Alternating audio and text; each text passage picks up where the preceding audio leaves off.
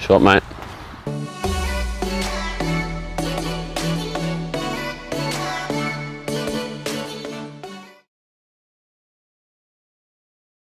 Good old England weather. It was pissing down with rain before. Now the sun's out. It's warm. A lot of puddles. The ground's wet. Back to do a session now at Liverpool Cricket Club. Hopefully the wickets aren't too wet. Shot. One there. Good.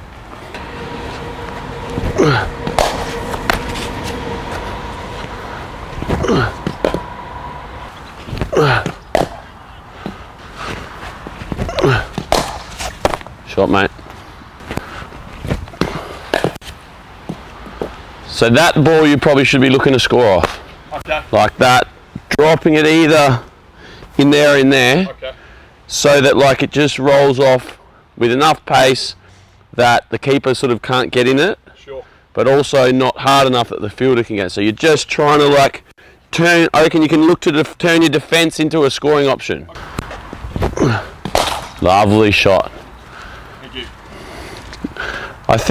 I think you overstride sometimes. Okay. And then it sort of makes your weight sit back. Sure. Okay. So I think just be conscious and mindful to try and maybe keep your foot a bit closer. Okay, sure. That will allow you to then get your head and weight forward. You get over the ball. That one there, you were really good. I think that was pretty good. Some of the others, you've just been a bit back here, and then you play with your hands out in front rather than letting it come and using your shape. Sure. Okay. Yeah? Does that make sense? Yeah. I don't think so. I think like there's a great story of, I think Queensland were playing Western Australia in the 70s or something, and Western Australia got bowled out for 70 or something, and then there was like everyone was heads down and like, fuck, we've had a stinker career blower.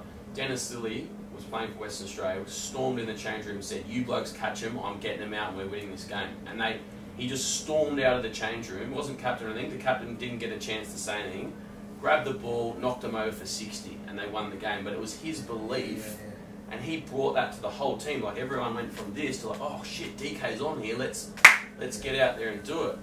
So like I think one individual can then... Like I said, that's like unrealistic, but it doesn't matter. And if you hadn't done it, no one's going to go, it's his fault because he said... Exactly. You know what I mean? It's and if you fail trying to do it, at least you've given yourself a chance. Like, but if you just sort of sit there and go, I can't do it, you'll never do it.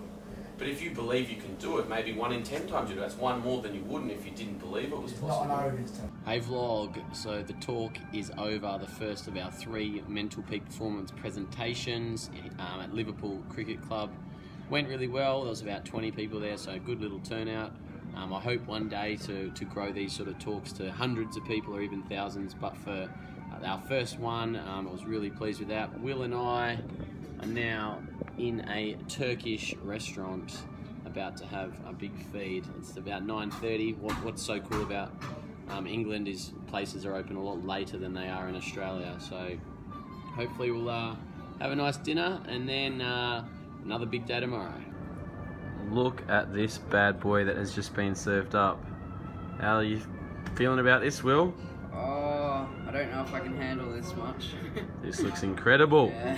We've just had a great chat with one of the Turkish men here who's an absolute hero.